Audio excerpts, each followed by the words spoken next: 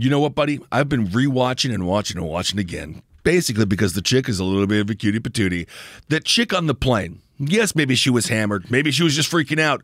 But there's something to this woman. Come out to the valley. If you're here, who is the name of the woman that was on the plane? She said, that's not a real person. I know that's not a real person. The man is not a real woman. I want to find out what her name is. Because she saw something. And again, as we've mentioned, we've talked to the front line of the war against humanoid reptilians, which is your stewardesses and or sky waitresses. I don't know what the term is anymore. So I typed in, the man is not real woman name right into Google. Yeah, what does it say? The first thing that comes up is understanding non-binary people. Well, we're talking about reptilians. But I didn't even mean to get here. I didn't mean to, because I don't call, you're not one of the man is not real woman, right? But I believe in trans. Yes, of course. We support everybody. Have a good life. Do what you have to do in this goddamn horrible existence. What is the name of that woman from the TikTok video? She was not talking about someone who was non-binary. She was talking about someone who was made, much like you, Mr. Zabrowski, in a lab. He might have been. Or she.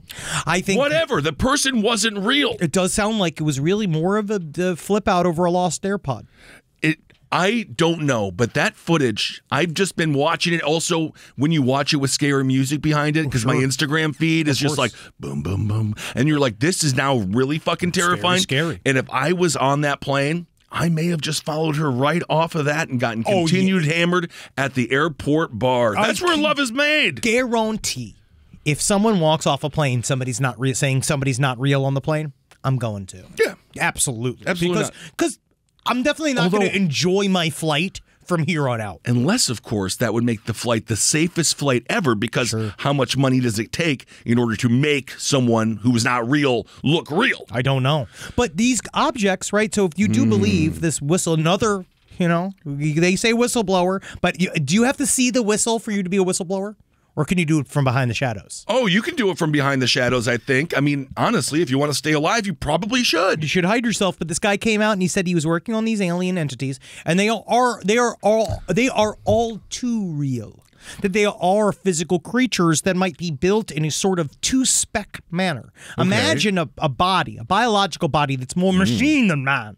And what you do is you like Oscar Pistorius. Like Oscar Pistorius. He killed his girlfriend. And he was more man than machine because he killed his girlfriend. Yeah. But then this guy, right? He says that you build these things. They are built by something. They have they have a little slit of a mouth. They have little ear holes. They have little nose holes. They obviously drink some form of heavily loaded sugary water. That's just from Men in Black. It's Kool-Aid. Yeah. Sugar water. I do wonder, but then you wonder, what did they know? This is the fucking problem. Barry Sonnenfeld. Did Hollywood create it, or was it created and then Hollywood was told by the entities that know that these creations exist that you should go put this in a movie to normalize it? Yes. And this is where the mystery continues to reign supreme. They've been talking about this for a long fucking time. They also said that the gray that you see on a gray is not, in fact, the skin of it, it's the outer layer of it. Oh, I really thought you were going to go with my color theory. No, unfortunately, no. It's the color that he's not. No. Which someone did DM me and say I was half right. I have definitely had several people, I'm going to go on a limb and say they were intoxicated, send messages talking deeply into your color theory, their color theory in general. And I'm bored across the board. There you go. I couldn't care. Well, have fun with it. Why not? I try not to. But so anyways, if you look inside of the alien, when you flip the skin back, it's white. Like this white. It's like Polish? Oh, it's like pinkish white. Have you seen this white? Yeah. This is the whitest part of me. I think I dissected a frog in high school. It's so white it becomes pink and brown. Well, so what does that even mean then? Don't know. So the gray itself is actually its clothes. It's a suit, and then it has lenses. The black like doll's eyes. The black eyes that you commonly equate to a gray. So goggles. They're goggles, and that when you pop them off, it looks like elongated human eyes, like actual human eyes have irises and shit. Well, that would play into the theory that indeed they were humans from the future. I wonder, because they're all saying, like, according to this fake whistleblower, I'm just saying fake to cover me legally. You're talking about Grush? No, he's real. The guy that was talking about this being the surgeon guy was that they're built to be destroyed. Did at any point he bring in people of the Jewish faith? No. That's how you know. At any point did he bring in QAnon? And I look at the end of the document. I always make sure because they save it. Yes, normally, of course, because that's the conclusion. Because that's the idea. Is you have to have already gone too far. Right. and have spent too long on this website. Yeah. And then all of a sudden you're reading about the real issue behind the grays. More like the... Again. What's a Jewish color? I don't know.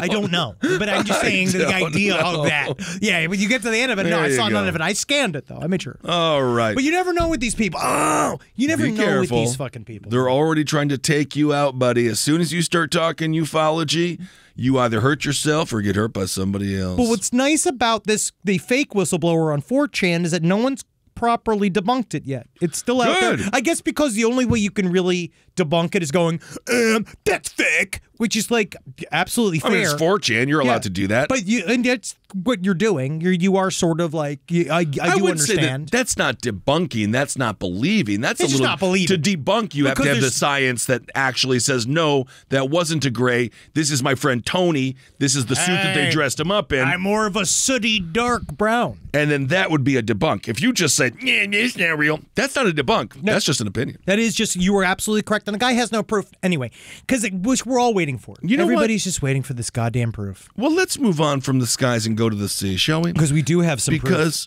We have some fucking proof right now. You talking about the guy we just got? Who? Long Island serial killer, man. Oh, no, I was thinking about this story, but let's do that first, and then we can talk about how these people went on a cruise, and then a bunch of whales were killed in front of them. Oh, yeah. Did you imagine? Look, honey, look at all the whales. Whap, whap, whap. It's like, oh, the joys of the sea. Mommy, are them whales making juice? Also, no, that's blood. There was an adults-only cruise that I saw advertised, and I was like, no, that looks fun. It's the Virgin Cruise. But I said, there ain't a virgin on that one. No. Seriously. I feel that. Do you really want to go on an erotic cruise? It's not erotic. It's just adults only. That means erotic. That means they have a casino. I mean, that's cool. Normal cruises don't have casinos? I don't know, but they really show the casino a lot in this advertisement. But I wouldn't just go by yourself. I want my David Crosby. I need my 3 years. So, we have this, and then we'll probably do we have about 4 or 5 more years of blabbing, staring at each other before we just take a small breather. I mean, who knows? Who knows? We might be forced to work for forever. I need an 18-month David Crosby in the middle of the sea journey. I feel like that's, to be honest, we send you out with a microphone. That's fucking content. Sure. You just go out there and we get it from I'll do bathroom checks. Who's in the bathroom today? Marcus and I will check in with you on the high seas, and you'll be like, saw another goal. And you'll be like, that is what you pay for. Yes, indeed. And, of course, it would be fun. Walk around with your pants off, see if you can't get a seagull to tug on your weenie. Actually, you wouldn't be very not happy. Speaking of tugging, yes, let's do this. Their gulls and their beaks are just so sharp. You don't want them to touch the tender flesh of your very... And it's not a small penis, but it is when it's soft. It is. I'm not a. I'm a grower, not a shower. It'd be different if it was hard. Like, I think if my penis was hard and a gull attacked it, it would be less. It would hurt less than if it was. Well, I might bleed more, but I think it would hurt less than if my penis was soft. Like, let's say I was like, for some reason, thinking that my penis needed to see sun, like on a some people beach. do that. They say the vitamin D, ironically enough, is good for the penis. No, it's not. That's what people have said. It's never seen sunlight before. You don't tan your asshole? No, I'm not Gwyneth Paltrow. People do that. I mean, not us. No, because you have to have an asshole that's fit for consumption. You have to have an asshole that a crowd would build. Yeah, for. rub it with ammonia. Yeah. So anyway, but yes, the Gilgo. Is it Gilgo? Rob, you're from Long Island. It is Gilgo Beach. So the Gilgo he serial can't even killer. escape Long Island, even if he wants to. He's in Los Angeles, and it's right back here. The Long Island serial killer, formerly known as Lisk. He has been called very often Lisk, Long Island serial killer. Yeah, I get it. A suspect. Sounds like a train line that you take to the bodies. It does. It was. Take the Lisk. A suspect has been identified as a huge-headed man by the name of Rex Hewerman. He really does have. He has a Mount Rushmore head. It is very, very big. He's got George Washington's face, but he doesn't have his habits. No, well, he actually might. Benjamin Franklin. I am interested in this. First of all, I think one of the reasons it took forever, his name is Rex. When you think of a Rex, I think he's got things figured out. I think he's fun.